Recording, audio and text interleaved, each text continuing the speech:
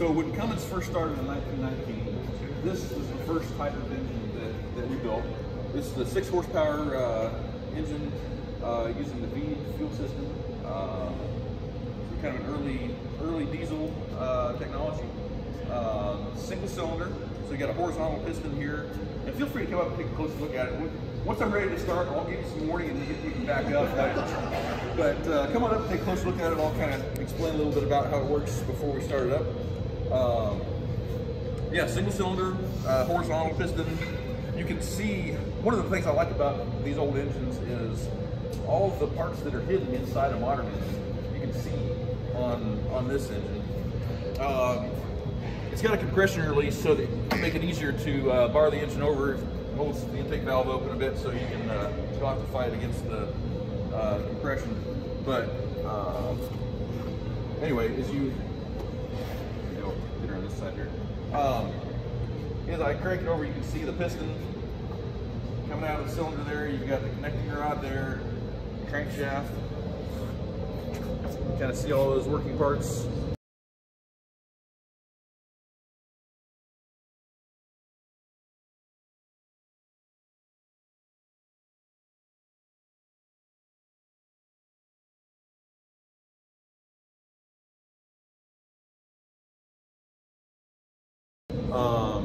There's a gear here driving the camshaft, which is down below, and then it's a couple of tappets down there with long push rods that actuate the rocker arms, which are out here on the front side of the engine for the intake and exhaust. And then this tank here is actually two sections of it. This side here is a fuel pump. So the fuel tank for this is down in the cast iron base in the bottom. This is your fuel filler. So you fill the fuel in there, and then as the engine's running, it actuates this lift pump. There's this lever here that runs off the cam, and that brings fuel from the tank down below up into this tank, and then it's gravity feed from there around to the injector. And then there's a governor system. There's flyweight governors down in here with linkage that ties to the injector to control how much fueling goes to the injector, and so it's tuned to maintain a constant speed as your load changes. So this engine was rated at 6 horsepower at 520 RPM. So if you think about like a 6 horsepower lawnmower engine, this is like 1,100 pounds of cast iron to make 6 horsepower. So we've come a long way in 100 years, but this was the technology of the day.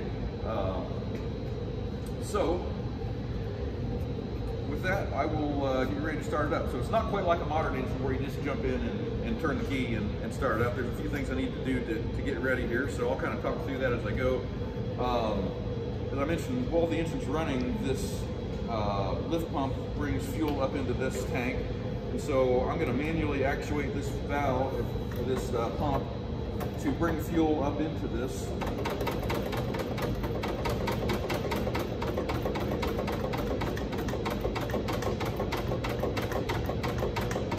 Okay, we're good there. And then open up, this is the speed control knob that controls the fueling. We had it closed while it was sitting, so I'm going to open that up ways.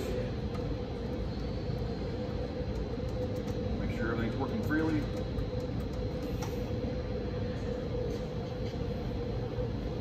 I'm just going to kind of rotate the engine over a few times with compression release open. Sorry, I'm talking with my back to you, so you probably can't hear very well.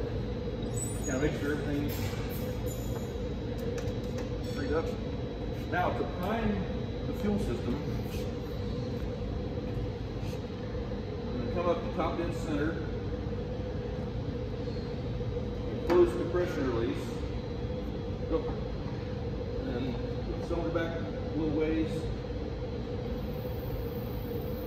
and push down that to draw some fuel into the cylinder. So you can see a little bit of vapor coming out here. That's a good sign. I'll do that one more time here.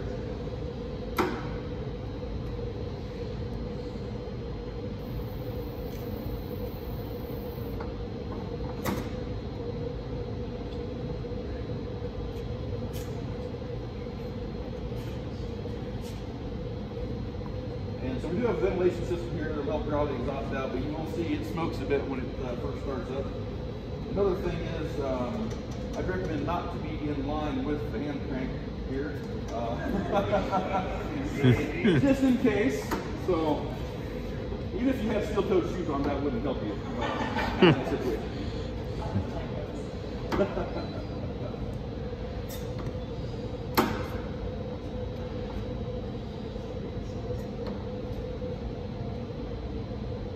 And what you're going to see is Greg's going to crank it, and then he's going to remove the crank before he closes the compression release. Because if he doesn't, there's a chance it can kick backwards, and it would break his wrist. You don't want to see that happen. Were you telling us that to really do? No, he's well aware. I'm well aware, yes. Good. All right, here we go.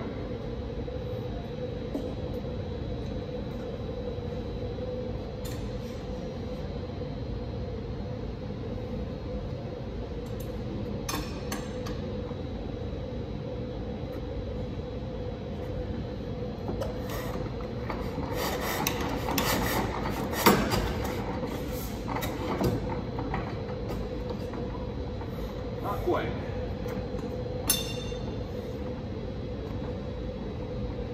Second time to charm. What a bird.